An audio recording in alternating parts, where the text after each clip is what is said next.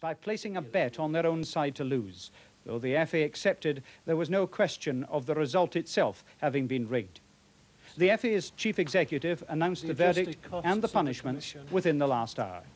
Upon Mr. B. Hillier,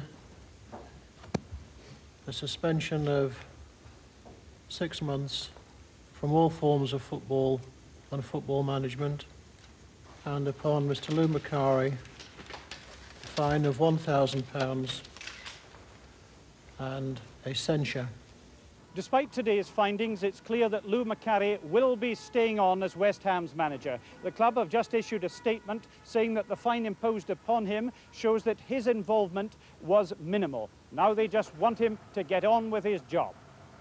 A few minutes ago, Macari finally left Lancaster Gate, silent and all but lost in an unseemly scrum of photographers and cameramen. And that was the 6 o'clock news. Game of breaking FA rules on betting matches. The club has been fined £7,500. Mr. Hillier was in the dock at the Football Association's headquarters in London over allegations that he backed Swindon to lose in an FA Cup tie 2 years ago. The club's former manager, Lou Macari, was found guilty on the same charge. He escaped a ban but was fined £1,000 and censured. Martin Graham-Scott now reports from London.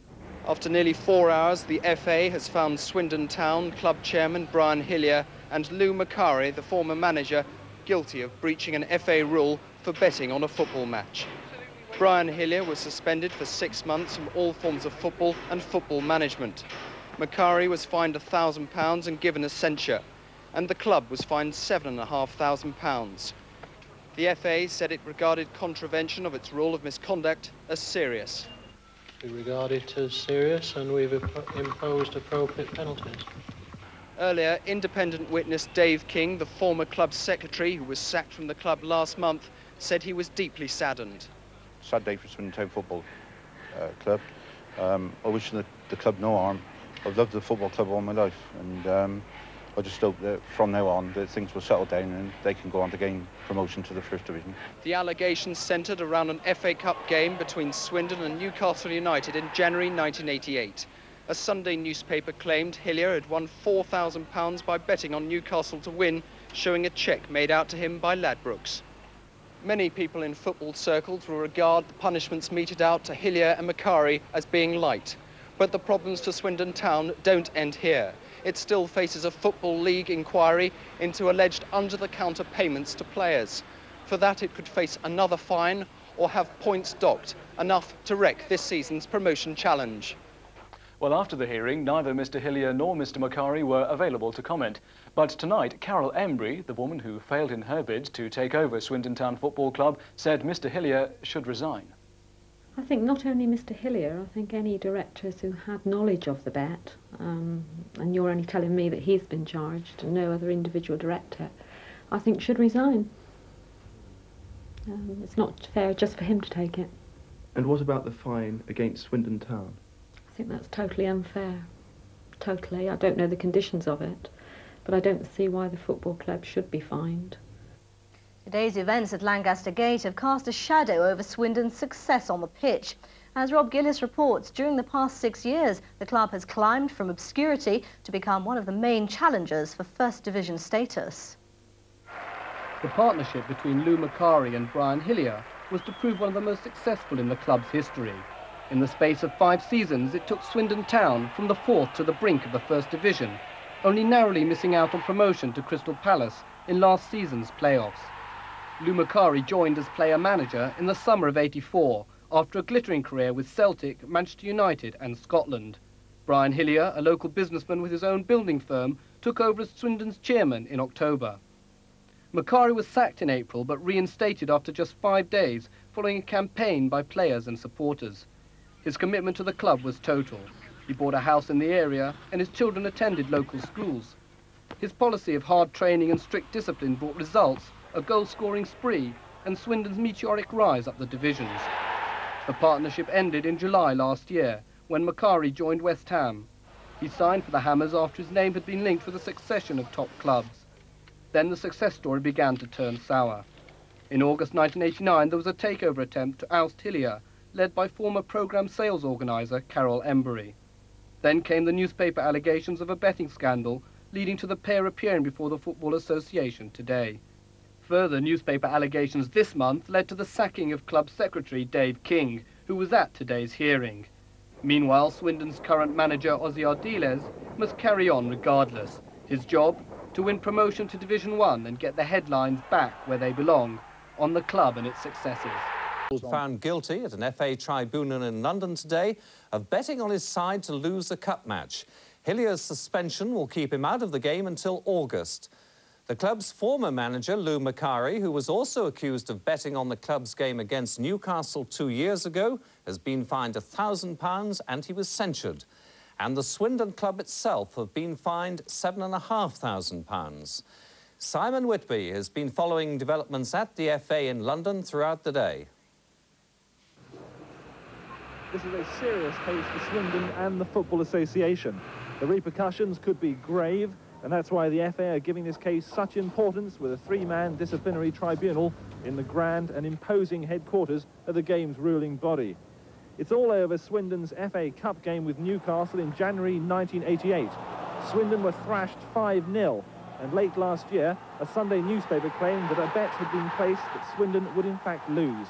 It's claimed that a £6,500 bet was placed with a Cheltenham bookmaker and that £4,000 was made on the wager. That's against FA rules. Section 4 says it's misconduct to bet on any football match other than on authorised and registered football pools.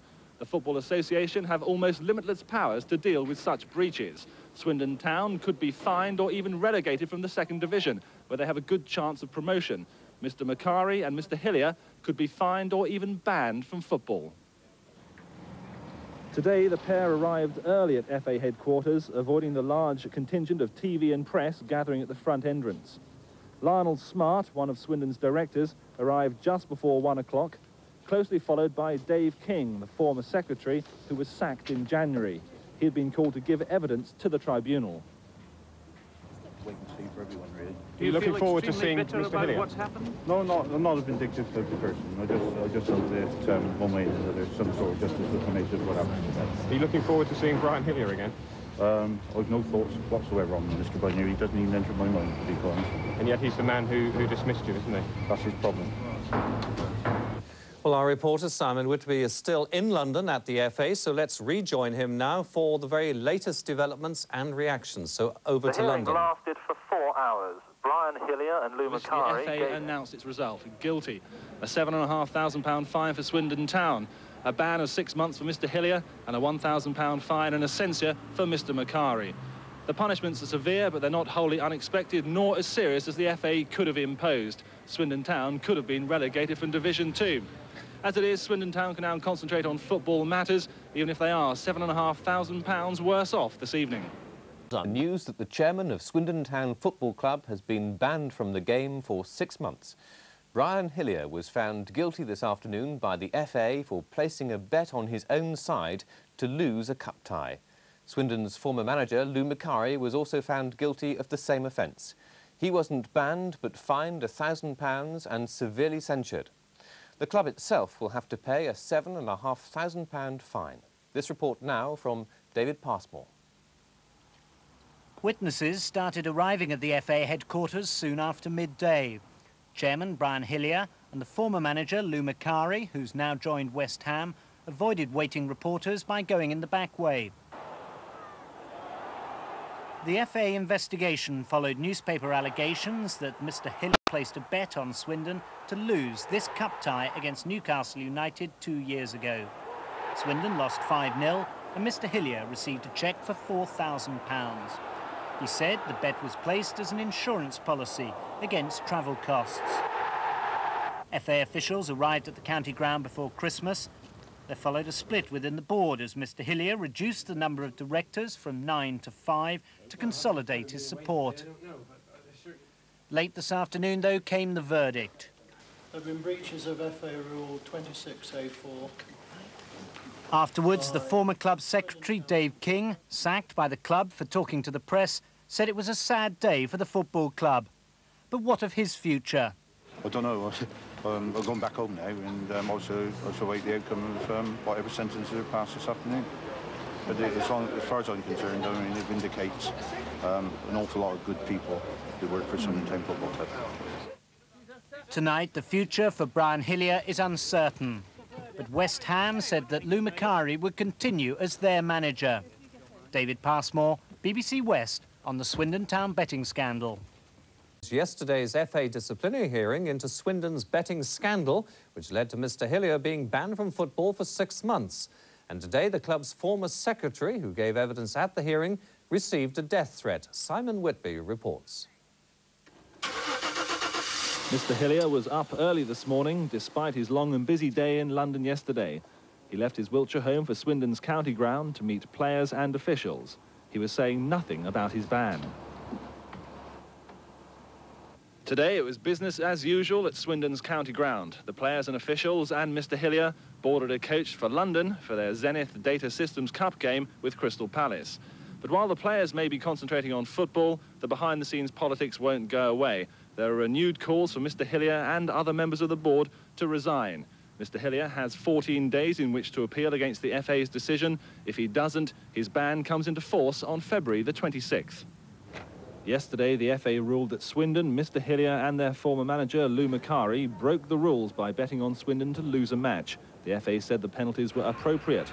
Today, Swindon supporters had differing views. I reckon Macari should have got more. He only got £1,000, didn't he? And he only got 6 months ban, and they're both in it. So you think what they did was wrong? I think it was, yeah. It'd probably be a little demo, won't there, on Sunday? Yeah, you know what I mean? Will be. Against West Ham. Just people just cheesed off with it now. You know what I mean? He should go. I don't think he should step down. No, I don't. I think he's done a lot for this club, and I think that should be taken into consideration. And I think really that you know, if he steps down for the time being, but I think he's done far too much for this club just to have this one thing put against him. I don't think it was done with any other intention than having the club in mind. He's done us a lot of good, I think, over the years. So you're confident in him? Oh, yes. I would say so. Chris Scott, chairman of Swindon Supporters Association, says there are still questions to be answered. I believe Brian Hillier has a great deal of explaining to do to the shareholders, to the supporters, to the chap who pays his £4 to go through the turnstile, if he's going to regain confidence and goodwill. I think that any director who knew about the bet should have the same punishment as Brian Hillier. I don't think it's fair that it's just him to have the punishment. I think they all should. In another development, Swindon's former secretary, Dave King, who gave evidence at yesterday's hearing, received a death threat last night. When we got home yesterday evening, my wife answered the telephone call, and the voice on the telephone call said to her, "You're dead." She was quite shocked. The matter was reported to the police, and we've not received any calls like that since. Strange enough, just as I've entered the home, we just had a call with no voice on the end, but you know, they're common occurrence for us. Tonight, the Swindon players are concentrating on football, and on Sunday there's the irony of the game between Swindon and West Ham, a match between Lou Macari's and Brian Hillier's clubs. Plans for a multi-million-pound Palace. Chairman Brian Hillier travelled with the squad, but maintained his silence over the FA's punishment. Yesterday, Mr. Hillier, the second of the two men here, was banned from the game for 6 months for betting on his own side to lose a cup tie. Former manager Lou Macari was fined £1,000 and the club £7,500 for the same offence. All have 14 days to appeal. BBC Wiltshire Sound. Good morning, this is John Kay on Wiltshire Today, former Swindon Town Club Secretary. This morning on a BBC local radio phone-in involving the former club secretary Dave King and the supporters club chairman Chris Scott, there were calls for Mr. Hillier to resign. I feel surely, despite appeals and everything else, it's really time that they sort of bit the bullet and the whole damn board resigned. Chris Scott was more restrained. He wants a full shareholders' meeting. Brian Hillier really has got a lot of explaining to do to the shareholders and the supporters, the people who paid him money to go and stand in the wet, and the people that travel to places like Barnsley and Leeds and spend huge amounts of money and huge amounts of time in following a club which is just about on the verge of the First Division. Carol Embry, the woman who tried to take over the club last year, wants Mr. Hillier to resign and is angry that the club has been punished. I was disgusted that the club had a fine. I think they're the innocent people in this. Certainly the supporters who spent money to go to Newcastle are the innocent people, and I think the club is, and I don't understand why they've had a fine. Former Secretary Dave King says the harassment he's suffered since he was sacked continued last night with a death threat. My wife did last evening. She picked the telephone up after it rang, and the voice just said, "You're dead." Simple as that. And she reported the matter to the police. Mr. Hillier is determined to hold on to his position. He's been vigorously canvassing support over the past weeks. He could survive the 6-month ban from football by installing a caretaker chairman. His future, though, lies in the hands of his 4 fellow directors. Nick Arkle, Gary Herbert and Colin Howard have until now supported Mr. Hillier, with Lionel Smart a lone opponent. It would need 2 of the directors to withdraw support for Mr. Hillier to be voted out. But there are still 2 other vital factors. The Football League said today their investigation is continuing into alleged under-the-counter payments to players. And senior Inland Revenue officers are also holding an inquiry into the same matter. Only when both have reached a conclusion will Mr. Hillier's future become clear. David Passmore, BBC West, Swindon.